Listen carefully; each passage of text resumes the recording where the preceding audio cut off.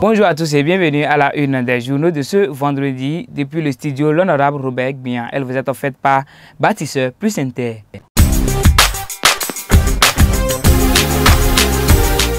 Vous aimez la qualité et vous recherchez des matériaux de construction fiables? Bâtisseur plus Inter est la solution.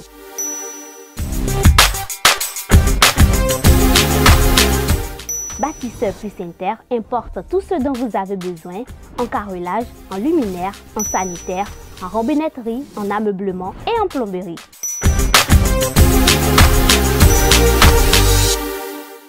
Visitez-nous à Abomey-Calavi, 4e rue après SOS, en quittant Kota pour l'université d'Abomey-Calavi. Infoline 00229 91 77 72 77.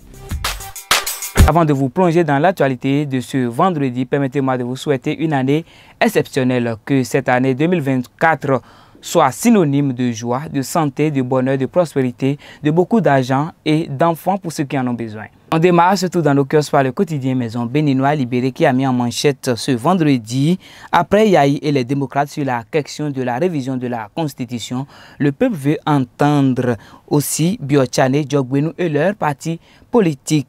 Le son de cloche des responsables de Mouel Bénin, RN et FCB est attendu également en deuxième de une de votre journal Taxes et impôts dans la loi des finances 2024, les clarifications du DGI Nicolas Yenoussi. En troisième de une de votre journal, clarification de ses propos sur la révision de la Constitution par son porte-parole, la position réelle du président Vlavonou. En bas de page de votre journal, en cas de rejet de la loi spéciale portant amnistie par la plénière, voici la recette LD pour la libération des détenus politiques et exilés et le retour des exilés politiques.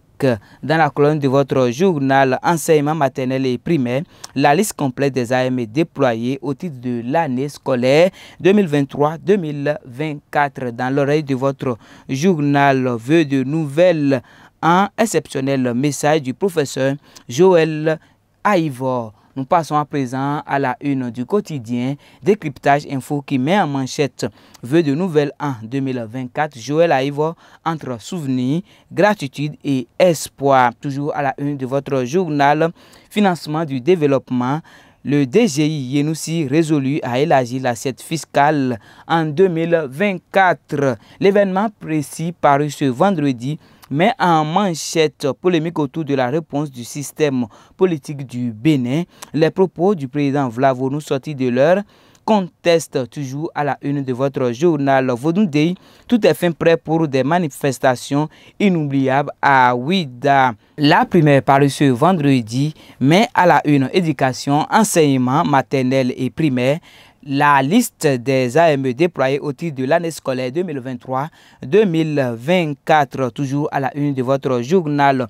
Œuvre sociale couplée à la célébration de la 4e édition de la finale du festival Kaleta. César Godot nous promeut la culture et honore les personnes de 3e âge. Le matin, quant à lui, mais également en manchette, prétendue révision de la Constitution, amalgame sur les propos du président de l'Assemblée nationale, Louis Vlavonou, stop à la manipulation, les clarifications du porte-parole de Vlavonou. Tabarou, quant à lui également, met en manchette Bénin dans son message de Nouvel An, je garde la foi ardente de vous retrouver bientôt, dit Joël Aïvor dans son message de présentation de vœux. Le matinal paru ce vendredi met en manchette loi de finances au Bénin, pas de nouveaux impôts en 2024. Le journal vous propose l'entretien exclusif du DGI Nicolas Yenoussi. Également, le journal fait zoom sur les innovations de l'année. Lancement officiel du budget ce jour, précise le journal, toujours à la une du quotidien. Propose sur une prétendue révision de la Constitution. Le porte-parole de Vlavonou clarifie sur ce même sujet fraternité, mais également en manchette propos du président Vlavonou au sujet de la révision de la Constitution. Le porte-parole Vitali Boton lève tout équivoque, toujours à la une de votre journal Allocation universitaire, suppression des bourses de master à l'INESP. Le cri de cœur des étudiants. La Nation, paru également ce vendredi, met en manchette infrastructure routière, les prévisions pour 2024. Matin libre, quant à lui, met également en manchette politique nationale. Seul Yahi chamboule la maison.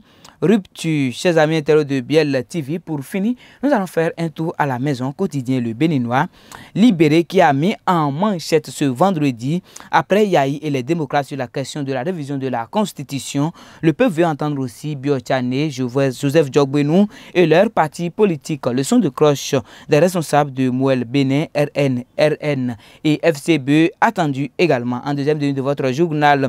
Taxe et impôts dans la loi des finances 2024, les clarifications du DGI Nicolas Yenoussi. En troisième ligne de votre journal, la clarification de ses propos sur la révision de la Constitution par son porte-parole, la position réelle du président Vlavonou. En bas de page de votre journal, en cas de rejet de la loi spéciale portant amnistie par la plénière, voici la recette des démocrates pour la libération des détenus et le retour des exilés politiques. Dans la colonne de votre journal enseignement maternel et primaire, le journal vous propose la liste complète des AME déployés au titre de l'année scolaire 2023-2024. Chers amis internautes de Biel TV, c'est sur cette note que nous clôturons cette une des journaux de ce vendredi en vous adressant nos meilleurs vœux. Puissiez vous réaliser vos aspirations et voir épanouir vos projets tout au long de cette année. Merci de nous avoir suivis. À la prochaine.